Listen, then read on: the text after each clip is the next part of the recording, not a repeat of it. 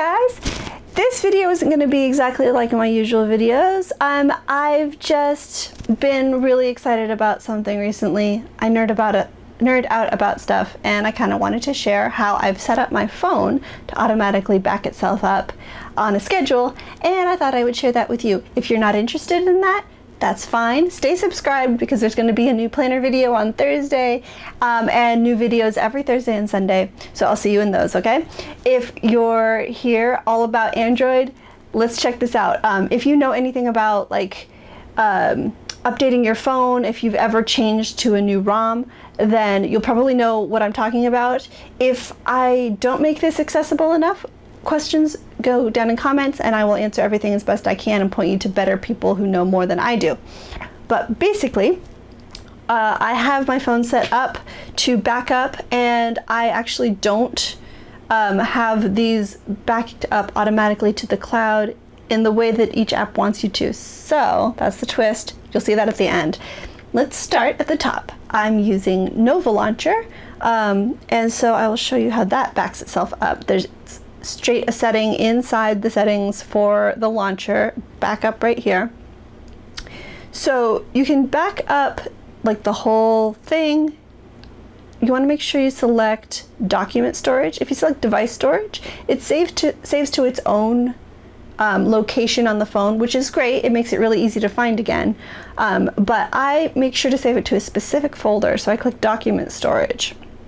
Then when I press OK, I want to make sure that I'm selecting this particular folder that I have set up called Backup. You'll see there's a lot of stuff in here. You'll figure out what that's for in a minute. But basically, I save my backup to this backup folder, save, great. And then whenever I want to restore, I just have to navigate there by clicking Browse here, and we're good. I'm not going to do that right now because it messes up my widgets. I don't know if you guys have noticed that. So the next thing, this app also updates or backs itself up automatic. Well, Nova I have to back up manually. That's the one issue with this system, is that it doesn't have an automatic backup. So basically I have to remember every time I make significant changes to my launcher to back it up. Otherwise I might lose some changes. So for my podcast, this is the app I use, Podcast Addict. It's awesome. I have the paid version because I like it so much. If you go here to settings at the bottom, you'll see backup and restore. It has its own settings as well. So there's a full backup. I do that like once I set up my new phone, or maybe every so often. That I do manually, same as Nova. But it actually does an automatic backup here, which basically backs up the state of all of your subscriptions, like where you're saved in the playback of a particular episode, which episodes you've listened to, and which feeds you've got on your library. All of that is saved into this backup, and it generates that backup every single time it changes. And so I also have that set up here to save to the same folder as the Nova one. So it's saved to the same backup folder. That's great. The next step, there's certain apps, like I have a game that I play that backs up all my data to my Facebook account. That's great. But the thing that's important to know is that it backs that up, like it syncs with the account when the game loads. So if I'm going to, like, I know that I'm going to make changes to my phone, it's not like it's bricking itself randomly. If I'm upgrading my ROM or something, I make sure to close the app and then open it again after I'm done with it, so that I don't lose any of those last minute changes, because you know those timers. Oh gosh, I'm addicted to these games. Next very important step is SMS backup and restore. This is for all of your text messages and call history. This app does MMS as well, which is useful because your SMS history and your call history do get saved to your Google backups. I don't rely on that though, and if you look back in history and you see all your saved SMS, but you don't have the pictures associated with it that were sent, it's a little bit confusing. So this one saves MMS as well. So that's useful. And then I have that set up to go every morning at 1 a.m. It backs up locally.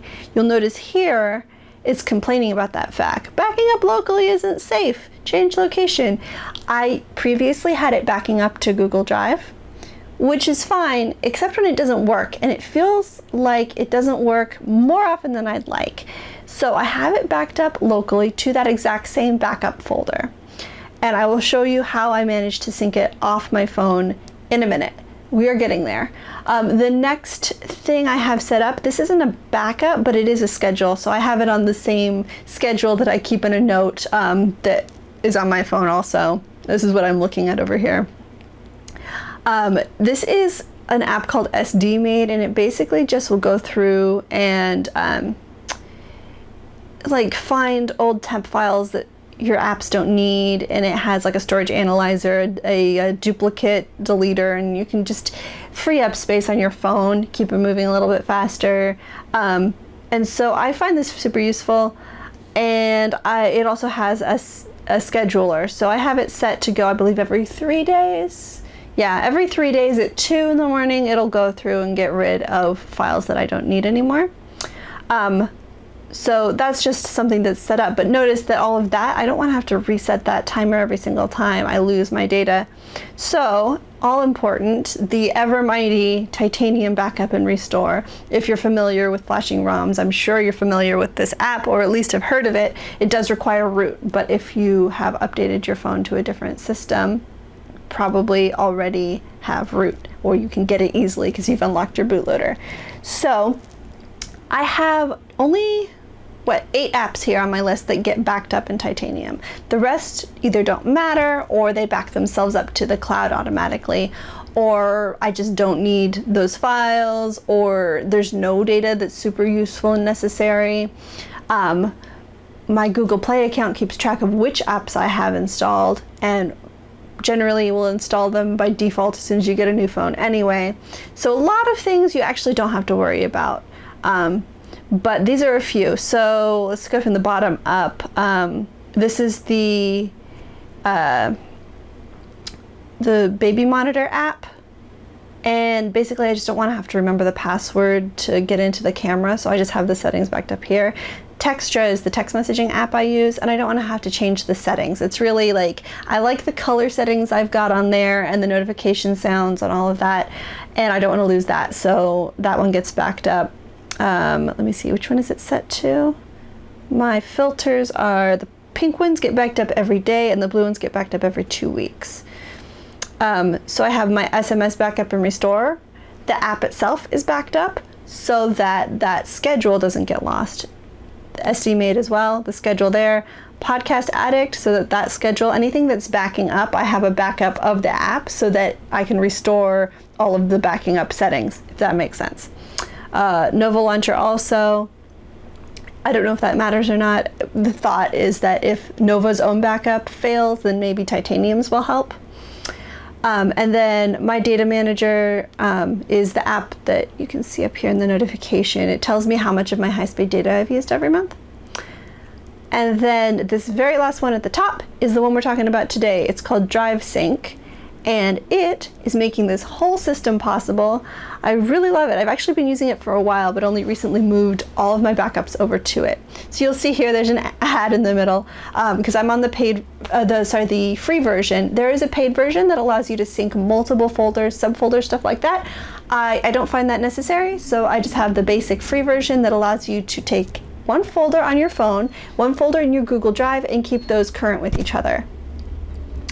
And that's basically what I do. I've got my backup folder on my phone here, which I've already showed you, and I can show you, show you my drive where I have the Android backups folder, and that you'll see has all of the same files that we just looked at.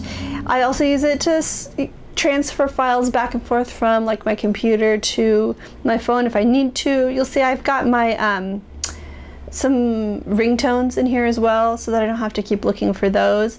Most of the stuff in storage either is available offline, like, oh, that's the other thing, definitely use Google Photos because this keeps everything automatically backed up and you don't have to look at all of my photos. that's automatic. A lot of the Google apps are great, but if you can't use Google apps, use Titanium Backup and Drive Sync. And that's basically all I have to do. It stays open. It has this persistent notification that keeps it open, and every single time, I keep getting that notification, every single time there are changes to the backup folder or to the one on Google Drive, it will sync them.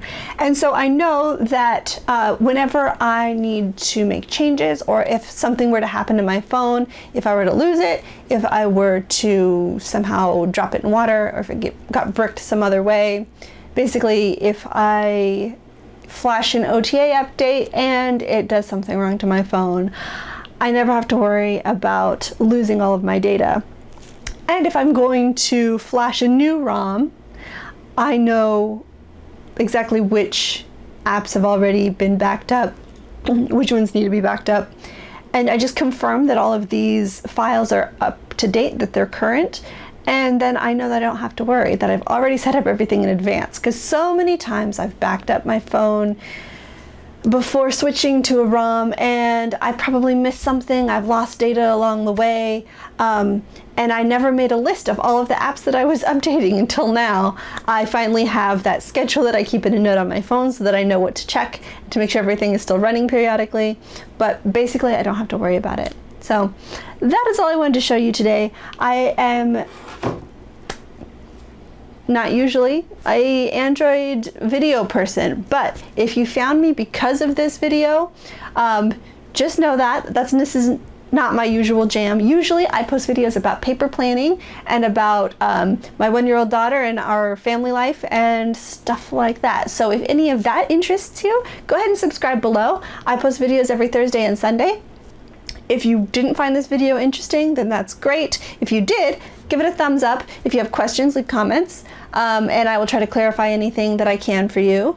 And if you are like, where's the planner stuff? That's coming in next Thursday's video. Is going to be, I believe I'm going to be talking about planner stuff I don't do. So look forward to that, and I will see you in that video on Thursday, okay? Love you guys, bye.